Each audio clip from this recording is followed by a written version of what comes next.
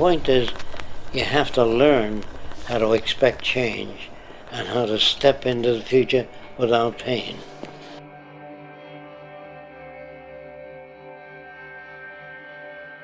And how long will it take to build these cities? I would say it would take about approximately 10 years to change the surface of the earth with multiple jigs and giant machines, not bricklayers, plasterers, high-tech systems, about 10 years. Okay. Big garden cities all over the world.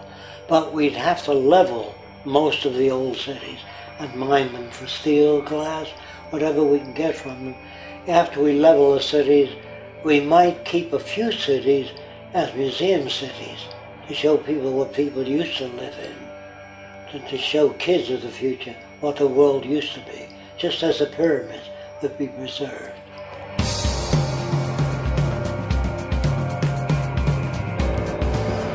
This is inside the new city. You see it already? This is just where people live.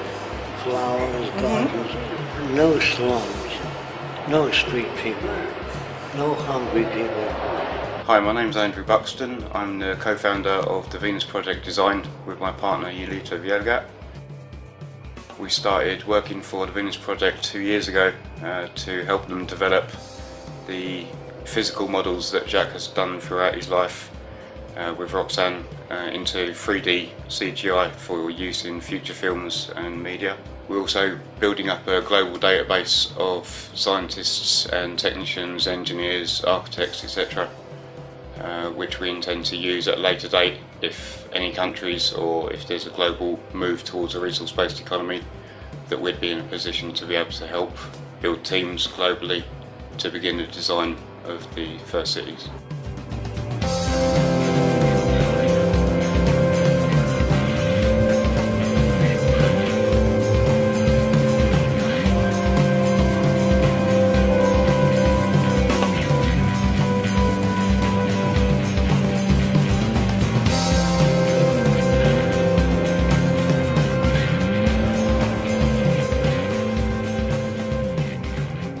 In ancient Rome, they had to use a lot of columns to support a structure. Yeah. Now you can have a structure way out without any braces or anything. But the old architects, it looks bad, put some braces there. You don't need them anymore. The old airplanes were braced all over the place. Now the wings are tough enough to hold themselves up. But if you cling to the romantic concepts of the German house and the Swedish house, with all the lines on it, or English architecture, then you're dead. You're living the life of a dead person that influenced you at school. Let's now do architecture that's relevant to the best of new materials.